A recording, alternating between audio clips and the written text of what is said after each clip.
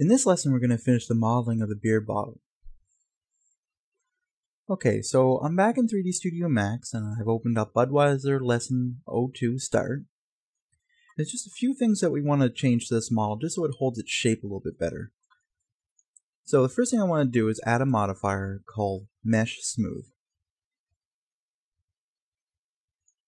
What this will do is give us a representation of what would this model would look like if we up the segments on it so that it would smooth itself out.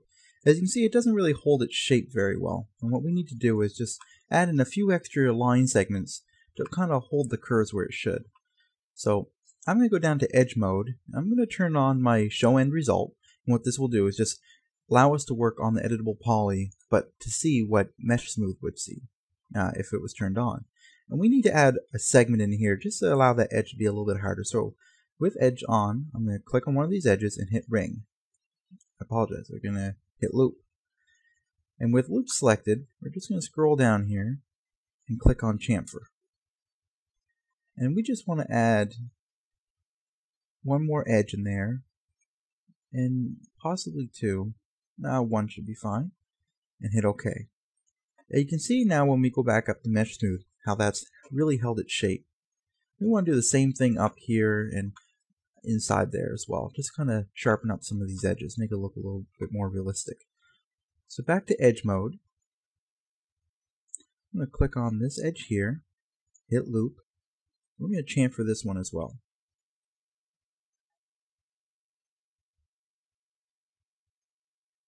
Hit OK.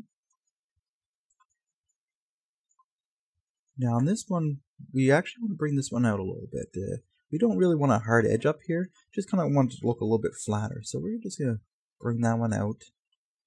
And on this edge here, we may have to add an edge loop as well, but not a sharp one. So we're just going to spread out the chamfer a little bit on that one, just so it kind of holds the shape a little bit more. So that one there is a bit sharp.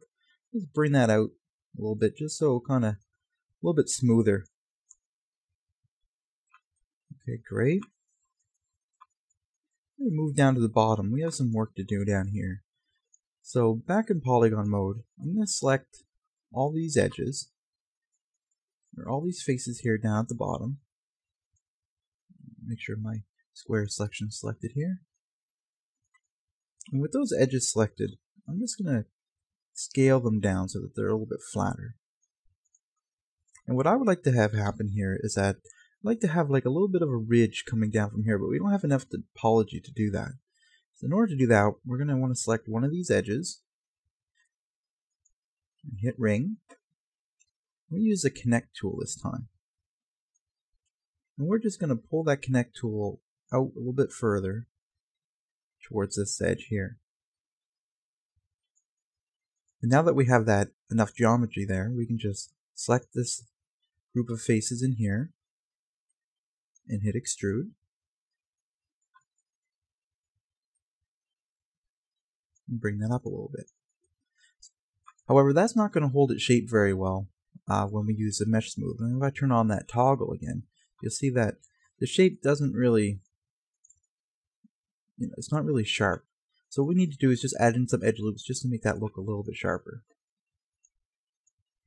So we'll select this one, holding Control, just selecting these other edges. And with them all selected, we can hit Loop, and we'll chamfer them all together. We're just going to drag these settings down really low and close to each other, and that should be enough. And hit OK. Now you can see that it's holding its shape a lot better.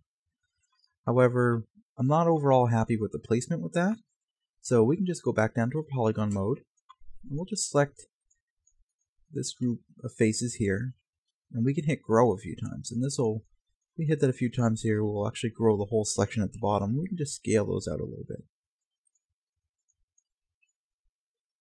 Okay, great. So on the inside as well, that needs to be flat. So we can go in from our top view. I'm just going to hit G to turn off our grid. And I'm going to select those faces there at the bottom as well. We're going to do the same grow method here. We'll just select all the bottom ones using Control. Hit Grow until we get the amount of faces that we want. And from the side view, we'll just scale them down as well so that they're flat. That will just help the caustics bounce around there a little better.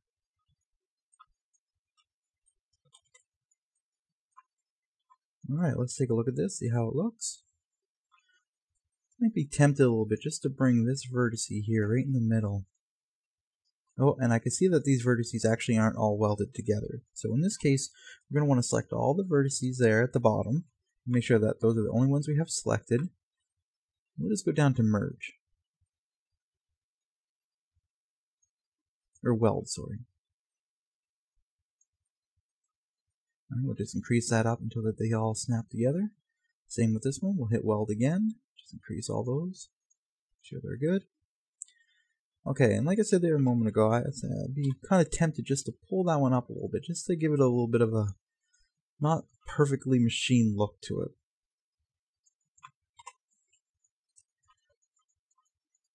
Alright, just inspecting this. Alright, and that will finish off the bottle, and in the next lesson we'll start modeling the cap for this bottle.